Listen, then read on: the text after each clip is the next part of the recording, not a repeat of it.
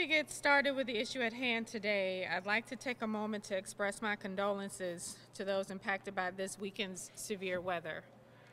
Our neighbors in St. Charles and Edwardsville, Illinois, across the river were hit especially hard. I'm proud of our city's fire department and emergency management agency for joining search and rescue efforts this weekend at the collapsed Amazon warehouse. Our emergency management team did a great job on Friday, keeping residents informed and prepared despite the enormous pressure. While our city was spared most of the damage, we lost 2 St. Louisans in the tragedy. DeAndre Morrow and Etheria Hebb. Our city prays for their loved ones and their communities. Losing family is always hard, but it's even more difficult heading into the holiday season.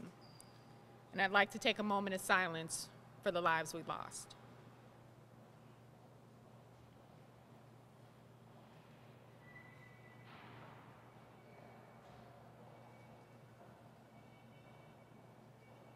Thank you. Now, I'm honored to be signing an important bill today that repeals outdated and discriminatory codes. 82% of St. Louisans supported medical marijuana legislation in the 2018 referendum. Last year, Missouri collected $132 million in tax revenue from medical marijuana dispensaries. More than 18 states, including our next-door neighbor, Illinois, have fully legalized marijuana. Many others have removed penalties for carrying small amounts similar to what we're trying to do here today. We're seeing a major shift in the way our country sees not just marijuana, but how it connects to public safety, incarceration, and economic opportunity. I'll be blunt and excuse that one pun. Locking up people in jail for low-level, nonviolent offenses does not make us safer. It simply brings more people in contact with our incarceration system, which in turn makes it more likely for them to reoffend in the future. At the same time, enforcing stringent marijuana laws diverts our police resources from addressing the most violent crime. Meanwhile, millionaires make bank selling marijuana while communities of color face the full burden of outdated marijuana laws. In the past 3 years, 82% of individuals arrested in St. Louis for marijuana-related offenses were Black. When we talk about racial justice and equity, it's these kind of changes that will make a huge impact. So as our attitudes around marijuana change, as we look to reimagine public safety in our city, I'm working to make sure that our city laws reflect this new thinking. Board Bill 132 repeals outdated marijuana laws, stops marijuana from being used as a sole probable cause for search and arrest, and authorizes critical changes to city personnel drug policies. This law will reduce racial disparities in our policing, make our city safer, and make St. Louis more competitive in hiring for city positions. It will also help harmonize our city's policies with language in the state constitution. I want to thank Alderman Bret Narayan for being such a fantastic partner on this legislation.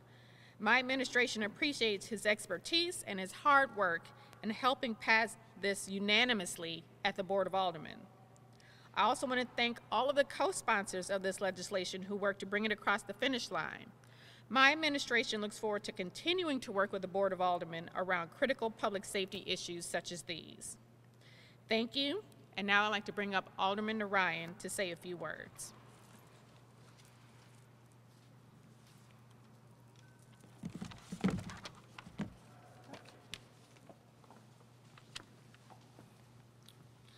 Thank you. I'd like to start off by thanking my colleagues at the Board of Aldermen, as well as Mayor Jones, for being so supportive of Board Bill 132. It's rare that we see so many people from so many different backgrounds come together to unite around a single cause, which is exactly what we've done here. This law represents the clear will of the people of St. Louis. It will allow for our law enforcement officials to use their resources on the most pressing issues in our region. It will help with labor shortages in city departments, and it will also help prevent our injured first responders from falling into the pitfalls of opioid addiction. Over the last several decades, we have seen a substantial shift in the way that the residents of the city of St. Louis perceive marijuana and the war on drugs. This law is the culmination of countless hours of work from countless individuals. I'd like to acknowledge those individuals, as well as everyone who is still incarcerated as a result of marijuana charges. In my discussions with many residents of the city, there were concerns that this law did not go far enough. I want to acknowledge those concerns and state clearly that I do not disagree with them. In our initial discussions on this bill, we did discuss expungement, licensing issues, and the history of prohibition of marijuana in the United States. However, after lengthy discussions with our legal department, we felt that this bill was as far as we could push at the local level. For any who remain apprehensive because this bill didn't get into issues like expungement, I'd encourage them to contact their state and federal legislators and share those concerns. Although locally we don't have the authority to change some of those issues, the state and the federal government do. Today, we are showing that it's possible to take legislative steps forward that only years ago many would have thought impossible. I hope that this work and the fact that it passed through a legislature that represents so many diverse people unanimously, I hope that this sends a signal to Jefferson City and to Washington, D.C. that these changes are not impossible and in fact signify the will of the majority of Americans. This bill is a huge step in the right direction, but the work on this subject is far from done.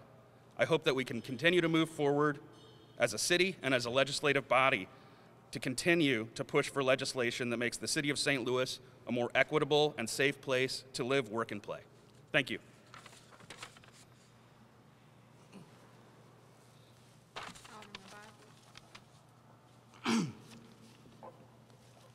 Good morning. One of the most important things that is important to realize today is that you see St. Louis City progressing. For many, many years, people have said that we're the last state to get things. We're the last state to make changes. We're the last for many, many things. We had one of the first African-American female mayors, the first, in the entire city's history. Now, St. Louis has a long history of racism, disparate decision-making through leadership, and separatism. What you're seeing now is that pendulum shift, that we all have been looking towards, looking forward throughout history, wondering when our city will make changes, where we all are making equitable changes for the entire city of St. Louis. We all are at some point in time working together as a board, working together with the mayor's office to make great changes that changes the infrastructure of how this city is looked at. We're talking about criminal justice reform, but people only get into the criminal justice system during a stop by the police officers or those that are ordained by the courts to bring them in upon charges. Today is incredible because for enough years, our people have been subject to getting pulled over just by a smell of marijuana. Just for someone saying, we think that there's probable cause to look into your vehicle because of something that has been demonized by the system itself, just like we were demonized just 150 years ago. We have people right now who have generations of families that have been locked up just because someone smelled some marijuana in their vehicle. And of course, there are other things that probably came with that, but I'm appreciative of us working together and being able to at least change the outlook in how personnel who work for the criminal justice system look at individuals whom it is that they pull over in the same light that they look at people in other cities that they are in other jurisdictions that they pull over. We know for sure that racism exists in our city. I think that these are some of the things that have been utilized for some time to really keep our city from progressing. So what this bill does is it stops individuals from being able to pull you over and say, hey, I smell something in your vehicle, let me check the whole car out. It bridges that gap with the state and the city lines so we can all be on one balanced place.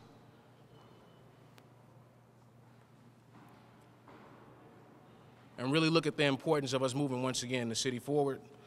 And in my community a lot, and you'd be surprised how many people are trying to get jobs right now but have a felony record because they had a few ounces of weed in the car 10 years ago. I mean, 10 years ago. And now we're hearing the federal government is saying we're not going to persecute you for a few ounces. You know, you can grow plants in your backyard, but 10 years ago, we will lock you up for it.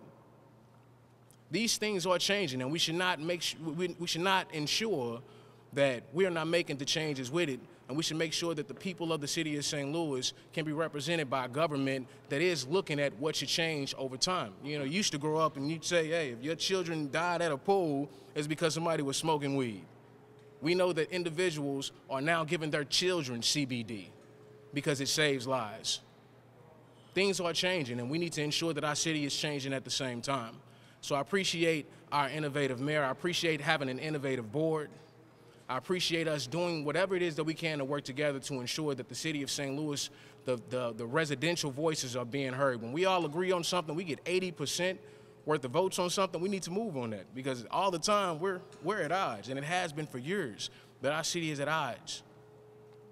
This is one of those times where we can raise our hands and say we are coming together and working towards being an equitable city and being equal in what it is that we all agree on and agree upon that should be a direction that we move in.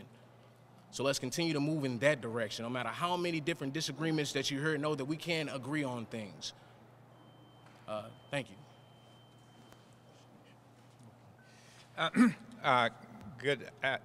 Good morning. I want to commend the mayor for taking the criminal legal system in a new direction. We have too much of our city budget is being used for public safety, almost half of it, and it's ineffective. But it's taking money away from other departments, whether it be streets, forestry, parks, water, refuge, and other departments cannot. For example, we have the Parks Department has one maintenance person for 110 parks, and they only pay $30,000 a year to that one person. So that shows you that we certainly need to redistribute our money to prevention instead of locking people up for marijuana, which has been used by people for a long time. And also, I must commend the mayor on stopping us from criminalizing poverty. We have been criminalizing poverty for the last more than 50 years. And we see in the prisons industrial complex has been growing for the last 50 years. For example, more than 50 years ago, we only had 2 adult prisons for men. Now we have, I think, approximately 19. I think we have approximately, we had 1 for women. Now I think we have probably 6 or 7. So that shows you the ineffectiveness, and billions of dollars in lives are being destroyed.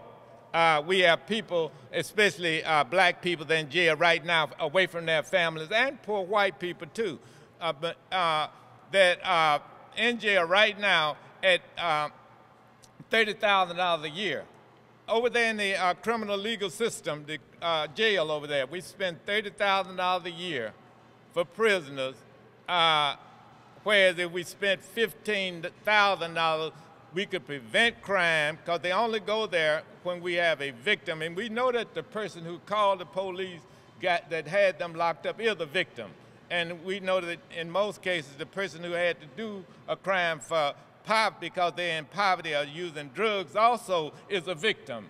And we have these people over there exposed to COVID-19 who could be on the street, and we would be safer while we are continually using police time to lock those people up, and using judges and other prosecuting attorneys that we are paying salaries to lock those people up who could be on the street while the automatic budget, I'm spending out of my budget almost a third of money for street humps and street bumps and other things that the police could be, and people are speeding in the neighborhood and dangerous speeders and being irresponsible while we're using the police to do things that could be prevented, easily prevented, and we could have parents at home with their children and guardians, and we could have be saving taxpayers' money, but we are wasting taxpayers' money on things that can be prevented, and we could be a safer city.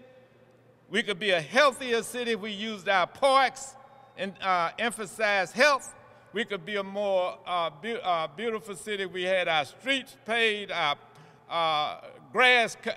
forestry cutting grass proper. So we need to, I commend the mayor for moving in the direction of decriminalizing poverty. And we need to have a war on poverty instead of a war on poor people. Thank you. Thank you, Alderman Todd. I'm sorry? Okay, one more. Good morning, everyone. My name is Father Jon Stratton. I'm the rector of Trinity Episcopal Church on the corner of Euclid and Washington. And this morning I'm also representing Metropolitan Congregations United, an interfaith organization that is dedicated to breaking the school-to-prison pipeline. So it is great to be with you all this morning. So Scripture tells us that God created pot. That's right. You can look it up for yourself. Genesis chapter 1, verses 11 through 13 says that on the third day, God brought forth vegetation and created plants bearing seeds of every kind. And according to my professional interpretation, that includes marijuana. And God saw what God created, and God said, "It is good." Now, before you go around saying that Father John gave you permission to smoke marijuana, just hear me out for a second. I'm not saying that God necessarily created pot so that we could all get high and unwind on Friday evening. I don't know if that was God's purpose, but I do know this. God did not create pot so that it could be used to criminalize our neighbors. God did not create pot so that it could be used to put black folks in prison. Jesus said that I have come to proclaim release to the captive, not to lock up brothers and sisters and mothers and fathers for low-level offenses that aren't even considered crimes in almost half of the country.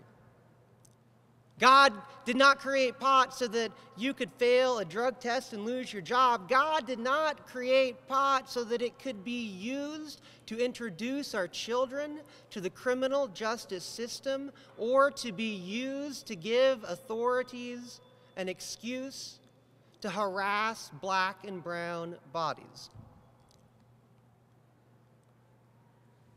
That is not the reason. Those are things that we have done. Those are bad laws that we have created. We have used God's creation to criminalize, to demonize, and to stigmatize our neighbors, and that ain't right.